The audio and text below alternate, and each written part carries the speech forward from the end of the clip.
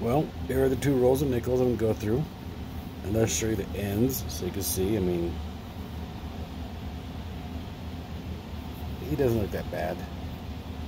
He looks pretty old. And then we got, that looks pretty new actually. And that one also looks pretty old, as you can see. So let's tear in these bad boys and see if we can find any war nickels or anything worth keeping, shall we? So stay tuned. I'll be right back after these bad boys open, and I will show you my stacks. Okay, and I got the 2 rolls of nickels open.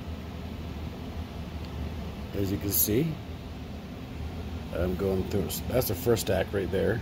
The first roll opened up. Nothing throws itself out at me on that one. But who knows? And with them like that, anything could be hidden inside there. And then, whoops, well, I dropped a few, but there's the second roll right there.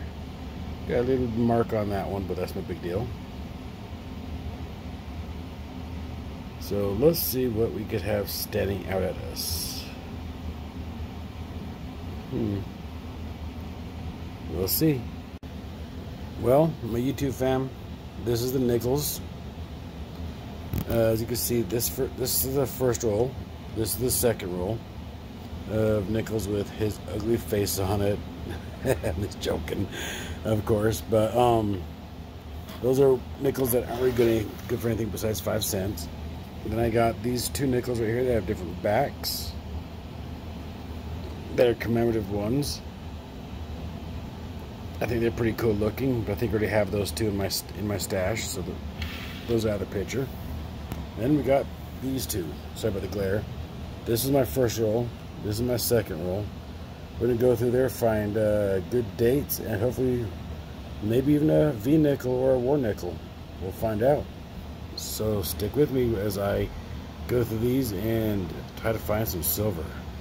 Well, I went through all the rolls of nickels. Got all those out.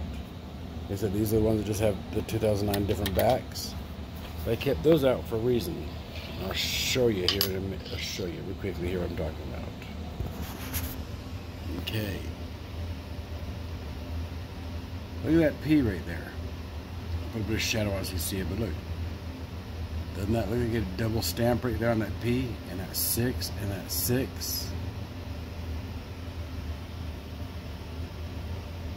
Look at that. That looks like it's a double stamp right down those on right there.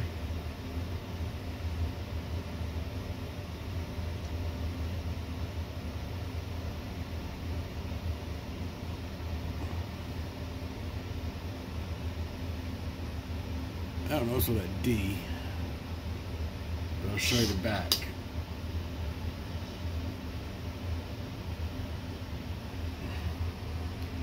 See, it looks normal, sort of. Sorry about the glare, that's my light sources.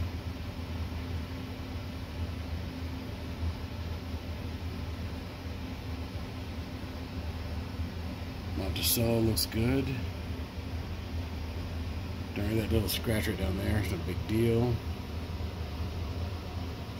But I try to get my light source up to help so it doesn't cast shadows. But still, tell me that's not a double stamp right there on P. 6, 8, I don't remember the 9, but it looks like a double stamp on right there. So that's a keeper. And then this one,